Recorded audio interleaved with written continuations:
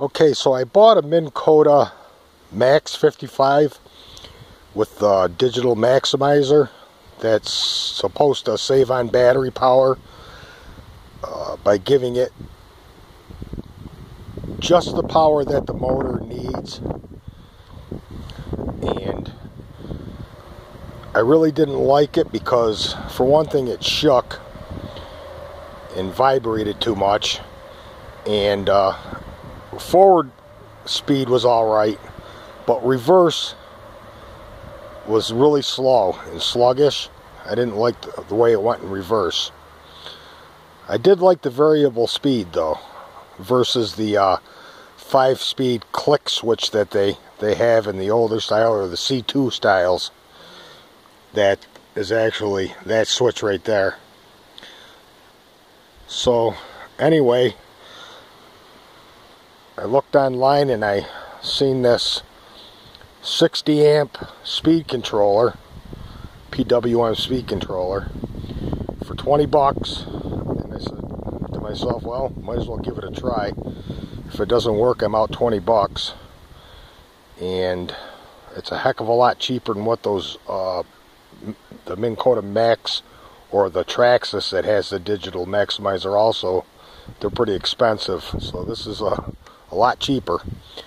But anyway, I got it hooked up, and the way I hooked it up is in the top of this you have your power coming in, 2 wires, hot and negative, and then you have the black and red going down the tube into your motor, which is the hot and negative that go to the brushes, and then you have a yellow and a white one that hook up to the built-in potentiometer that's in the prop housing back of the brushes. That's epoxied right in there to keep it waterproof, and that's all those 2 wires are for, is just for speed control.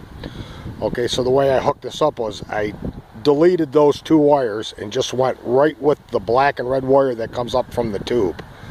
I'm not going to need the yellow or white anymore because this speed controller will do that job for it.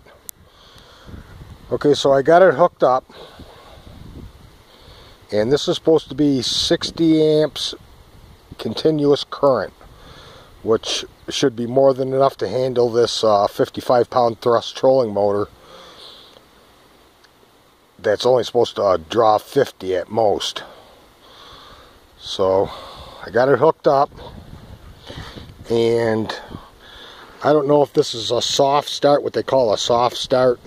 I don't believe it is. So with this, the potentiometer, this is what I used to control the speed with, in forward or reverse, also is an off switch.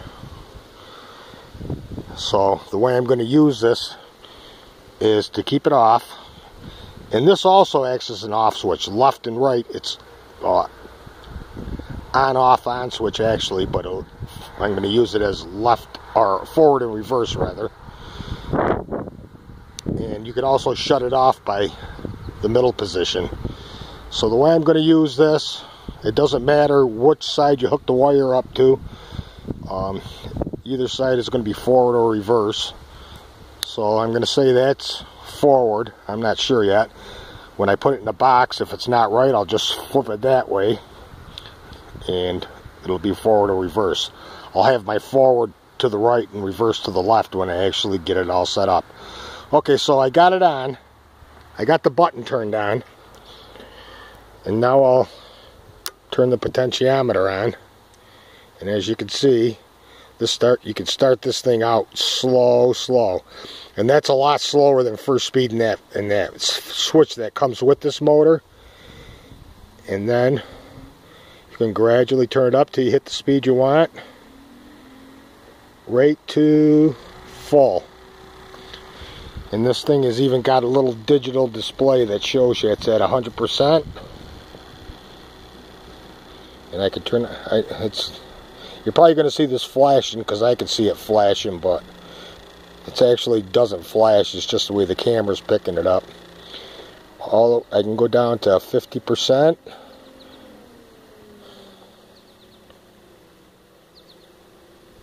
49, 50. And it seems to hold wherever you put it. So if this thing is durable and it lasts, this is going to be great. And also, like I say, I had this on for a while before, and nothing seems to get warm. Contrary to the switch that comes with it, if I use it for a while on full speed, the wires in the switch do get warm.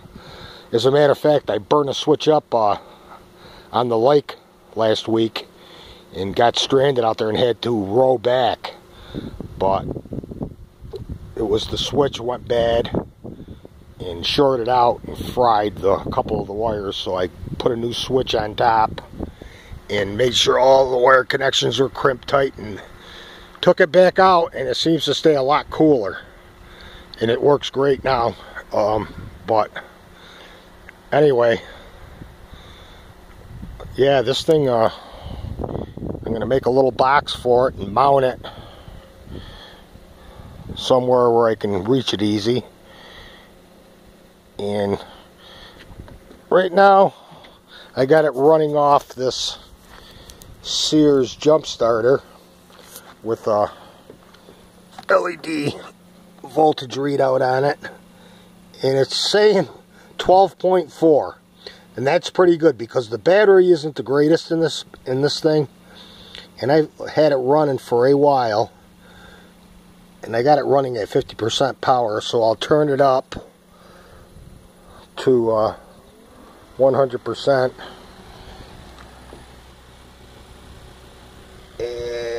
It's showing it's drawing it down to 12.2 volts.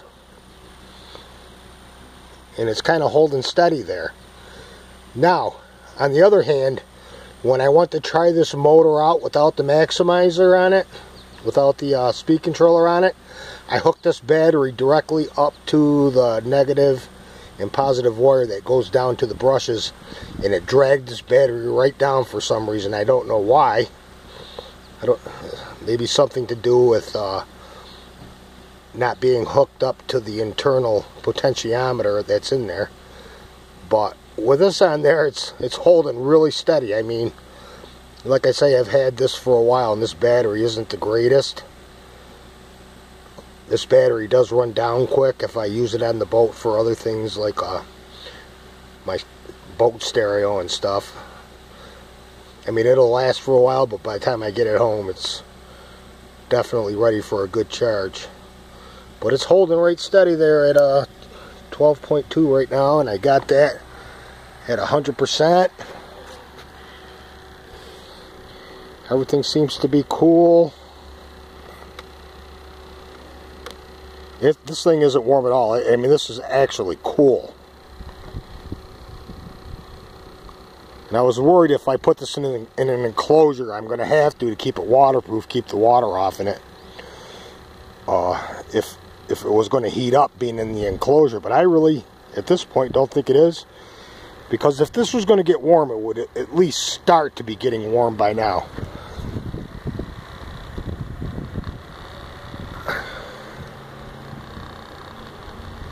Even these wires are cool, really cool to the touch. I really didn't check to see how cool the prop housing was, but this thing is cooler.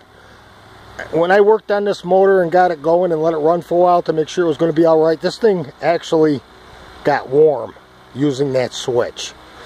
This thing is not warm at all. I mean at all. Even with the sun shining on it. But I'll tell you what, if this holds up and it's durable, this is a hell of a lot cheaper than buying one of those Max motors. I mean, if you have a regular motor, an older style like this, or one of the C2 models, and they do sell these in lower amps, 40 amps, 30 amps. So if you had like a 30-pound thrust that would pull 36 or whatever odd amps, you probably want to get the 40 just to stay on the safe side. The 40 amp speed controller. So supposedly this one I'm using now pulls 50 amps, and this is 60 continuous, so I should be above the threshold there, or below the threshold, whatever you want to say. And yeah, it works really good. And another thing I'm going to do, I'm going to look online and see if I can find a heavy duty 60 amp on off on switch that I could put between this and the other switch in case anything happens to this. All I have to do is switch over and I could still use the 5-speed switch. That way I won't be stuck. But yeah, I'm gonna got some ABS sheets and I'm gonna make a box for this today or tomorrow and bring it up to the lake and try it out. But what I'm going to do this time is bring another trolling motor with me in case something happens to it. At least I'll be able to get back. And I'll update when I see how this works. I'm going to give it a good workout. I'll be using it probably 4 or 5 hours, so if it lasts beyond that, I'm going to call it good for now. And yeah, I'll let you know how we make out with it anyway.